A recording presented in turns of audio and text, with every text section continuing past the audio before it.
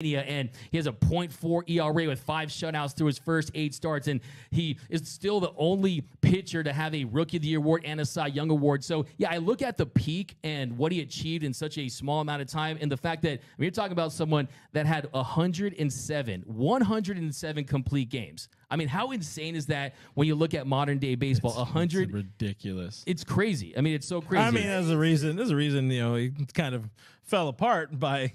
You know, it is a reason why, but honestly, age like and I was thinking about 30. that. It was almost like got a part. It was kind of the gift and the curse, right? Because look, I mean, let's be honest. If you have Fernando Valenzuela, as talented as he was, of course, he threw that screwball, which takes a lot of wear and tear.